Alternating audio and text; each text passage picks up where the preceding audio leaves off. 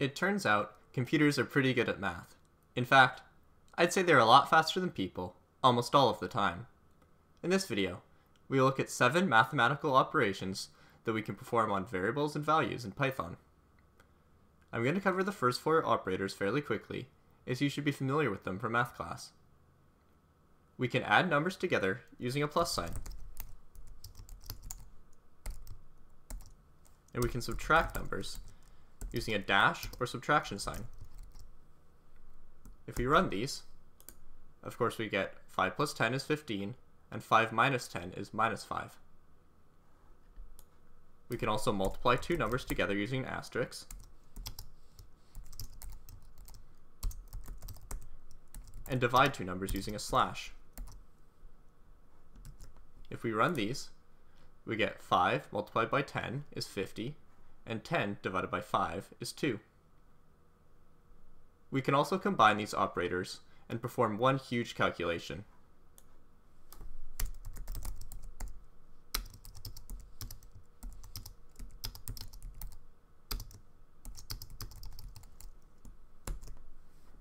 You might remember BEDMAS from math class. It helps us know what order to go in to solve a long problem like the one above.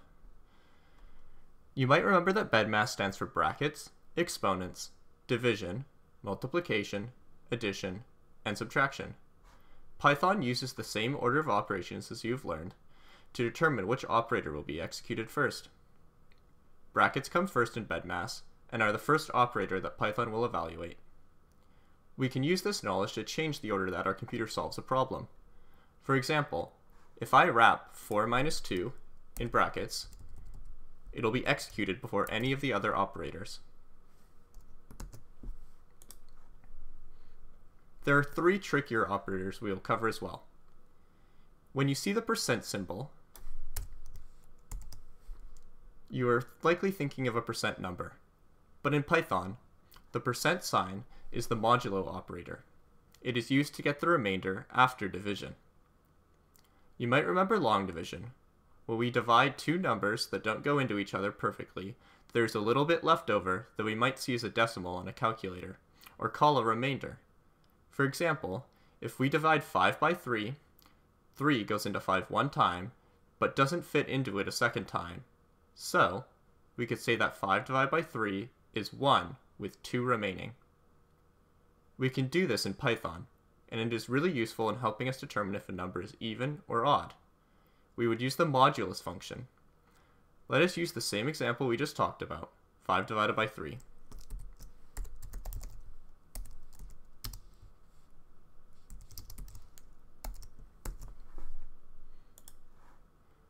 The result is 2, because 3 goes into 5 once, and there's 2 left over. This is not the answer to the division problem, but is the remainder only. Let's see if we can write a small program that uses the modulo operator to determine if any number is even or odd. First, let's get a number from the user.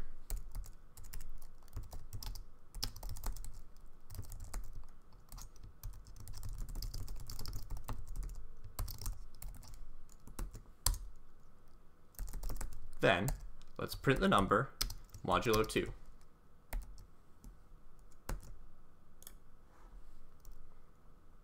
Let's run our program and try entering a few odd and even numbers. We got 0 for 4, and I'll enter 7, and we get 1. I'll enter another even number, and one more odd number.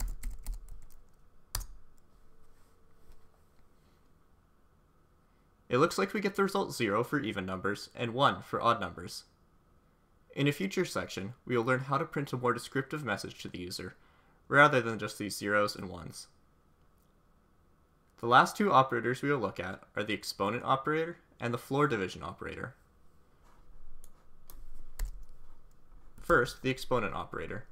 As you remember, the exponent means that you multiply a number by itself the number of times as the exponent. We use 2 stars, or 2 asterisks, to perform an exponent operation. In this example, 4 would be our base, and 2 would be our exponent. If I run this, we get 16, because 4 to the power of 2 is 16. The floor operator is a way of telling our computer to divide the numbers that you give it and round down to the nearest whole number. Even if the answer to your division problem is 3.9, your solution is rounded down to 3. We do this using 2 slashes.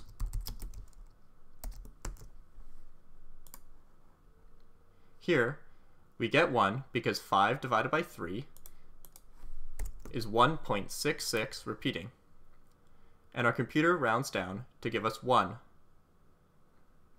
That wraps up all of the mathematical operators. Spend some time and experiment with these. You could even use Python as your shiny new calculator.